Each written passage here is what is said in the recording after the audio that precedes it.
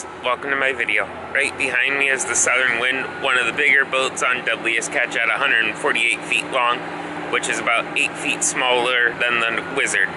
The last time I brought you guys down here, the Southern Wind had just joined the show of Deadliest Catch. She was in Drydock then, and 3 years later, she's back here in Drydock, and I'm able to show you a lot more than I was the last time.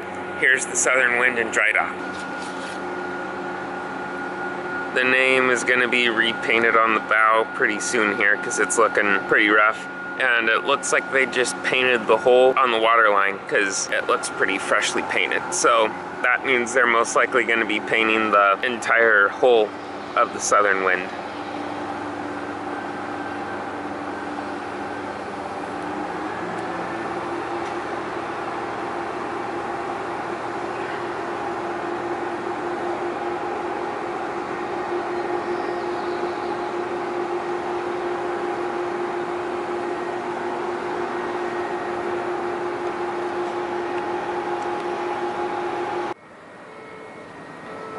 There's the stern of the Southern Wind right there from the underbelly of it.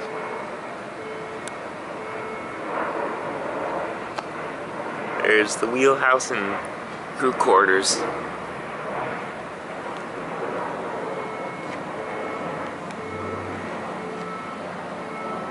There's the stern of the Southern Wind looking towards the starboard side of the boat.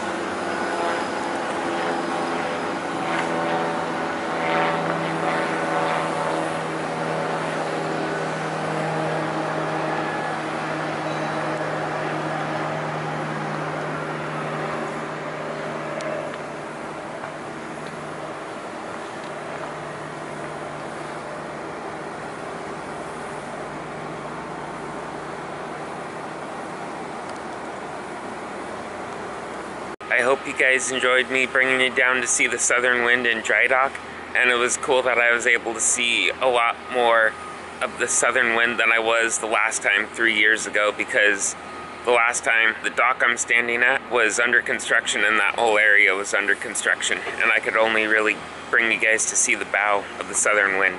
I had fun bringing you guys down to see the Southern Wind, and I will probably be giving you guys more updates over the next couple weeks, and hopefully I'll get to see the Southern Wind head out of Seattle for salmon tendering season, or when they head out.